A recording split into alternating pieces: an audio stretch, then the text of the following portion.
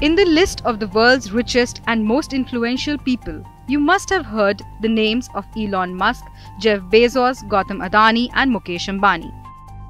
But have you wondered why veteran industrialist Ratan Tata is not on the list of the world's richest?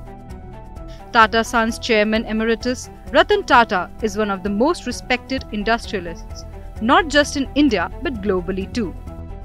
A person who has operated the largest business empire in India for nearly 6 decades and still holds a huge influence on its companies. Ratan Tata was the chairman of Tata Group from 1990 to 2012.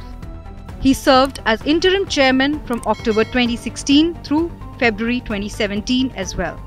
He continues to head Tata Group's charitable trusts called Tata Trusts. Despite being one of the biggest industrialists, Tata ranks way below on the rich list. In the year 2021, the revenue of Tata Group was a whopping $103 billion.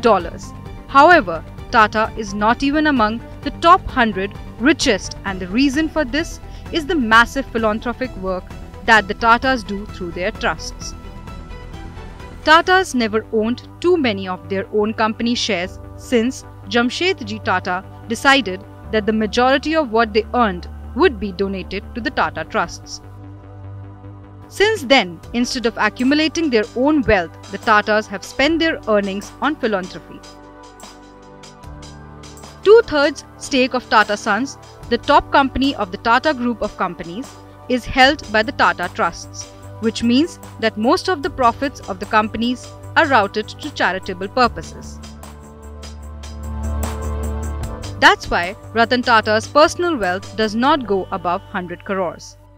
When Ratan Tata started his career with his company, he started working with the factory workers so that he could understand the life of the workers and their problems. Even though Ratan Tata has not made a place in the list of the rich, he has made that position, respect and love in the hearts of the people of the country. Tata Group is a business empire with interests in metal and mining, information technology, retail, auto, hospitality, chemicals, transport, utilities, and many others. It has at least 29 listed companies and more unlisted ones.